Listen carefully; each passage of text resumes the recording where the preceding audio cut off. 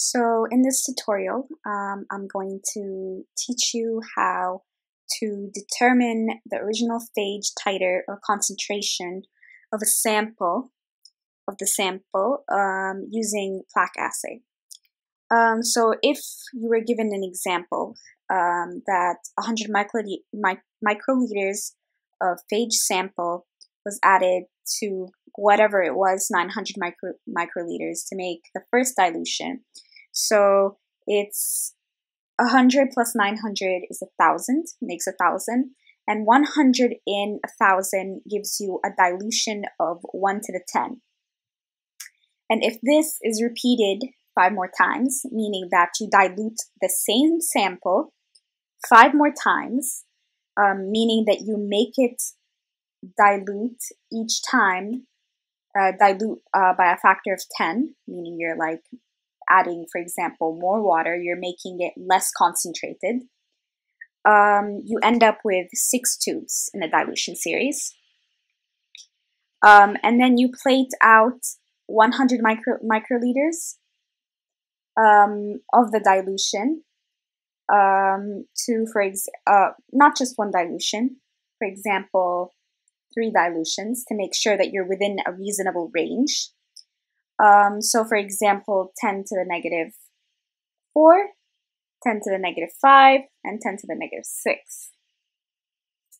So you plate these out and you basically let them incubate a week's time, whatever. And then after they have grown, you'll notice plaques on the plate. And you should count the number of plaques on the plate to be able to use this to calculate the original titer of the sample.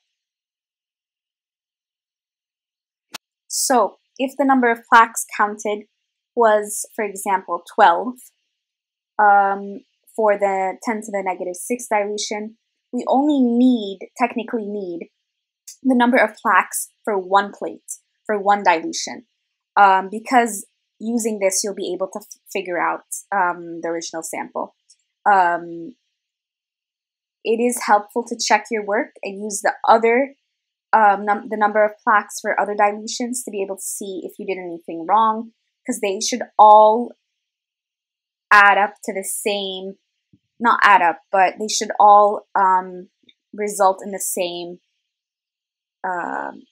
titer. So the dilution factor, as stated, is 10 to the negative 6. That's the plate that we counted that has 12 plaques.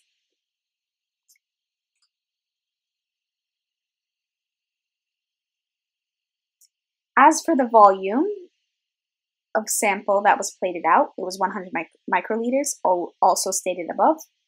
And the number of plaques, also stated above, was 12. Now, the problem is we have 12 plaques for 100 microliters. We need to be able to change that to 1 ml. So we do this simple calculation, 12 plaques for 100 microliters. How many plaques for 1,000 microliters? So you do cross multiplication, 100 times x equals 12 times 1,000. X equals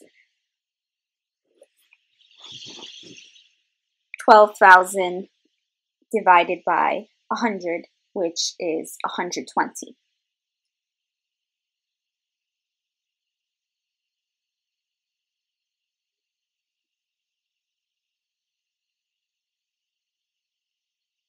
But it doesn't stop there. You have to multiply that by the dilution factor. So 120 times 10 to the negative 6 gives you your answer in PFU per ml. So it turns out to be 1.2 times 10 to the power of 8. Sorry, 10 to the 6, not 10 to the negative 6.